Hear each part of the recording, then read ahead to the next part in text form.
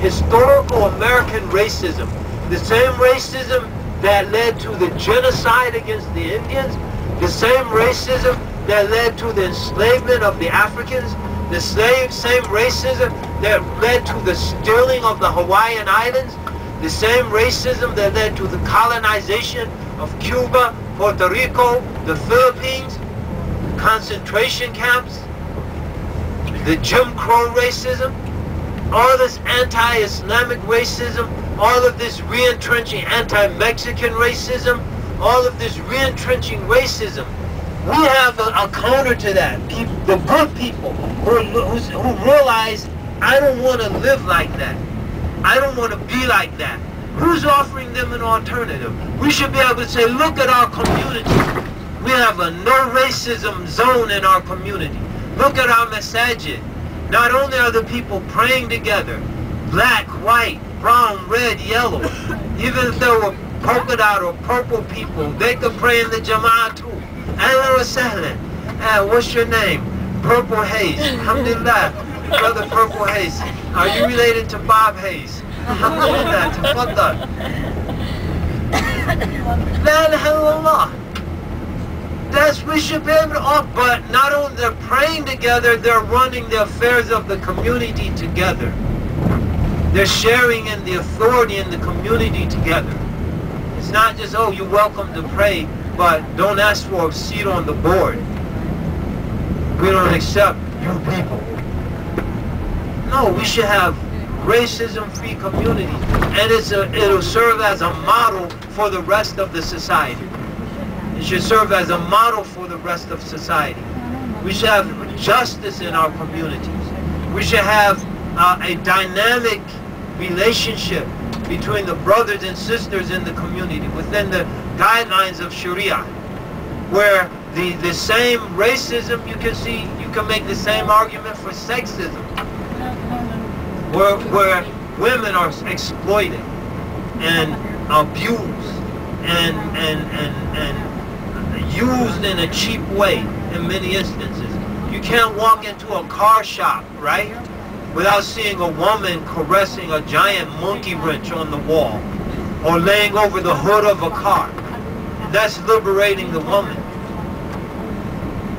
La ilaha illallah. We say, look at the dignity of our Muslim sisters. Look at the beauty of the hijab, the beauty of the clothing of the Muslim women.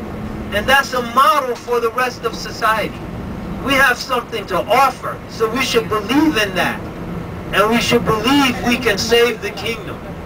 We can go back. So Simba went back, he saved the kingdom. And we should go back from here with a belief charged up by being in the company of the Prophet sallallahu alaihi wasallam for 10 days that seemed like an eternity.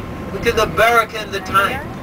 Seeing all of these signs, walking where he walked, sallallahu alaihi wasallam, drinking from the water he drank from, sallallahu alaihi wasallam, being covered with the dust that covered his feet, sallallahu alaihi wasallam, the same dust covering our feet, the same dust dipped on our tongues, sallallahu alaihi wasallam, and then going on Sunday inshallah to the house of Allah and tracing his footsteps at the Kaaba and tracing the footsteps of his ancestors and tracing his footsteps on Safa and Marwa and drinking from the same Zamzam that Hajar drank from, that Ismail alayhi salam drank from, that all those generations and centuries and millennia or centuries of millennia of people dedicated to the worship of Allah Ta'ala have drank from.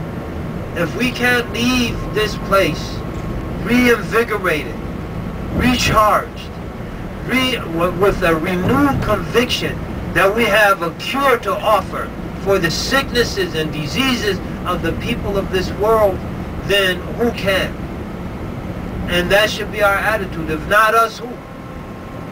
Not arrogantly, but just realizing the blessing of Allah subhanahu wa ta'ala upon us. Say, oh, those days are gone when Muslims thought like that. Or read about it in the book. Or like the man said, there's no futuwa in that. There's no futuwa in that. There's no youthful courage in that. They're going in all of these ways. And Allah Ta'ala bless us to go back from here with a renewed conviction that we can make a difference. And it doesn't have to be something grand. We don't have to all go back and look for some group to join so we can do something. If we can do something in an organized fashion, alhamdulillah. But if we could do something in our families, in our personal life, in our circle of friends, amongst our relatives, amongst our immediate family, then that's a beautiful and wonderful starting point for working towards a better ummah. Walhamdulillah Rabbil Alameen. Sallallahu ala Sayyidina Muhammad wa ala alihi wa sahbihi wa sallam tasliman kathira.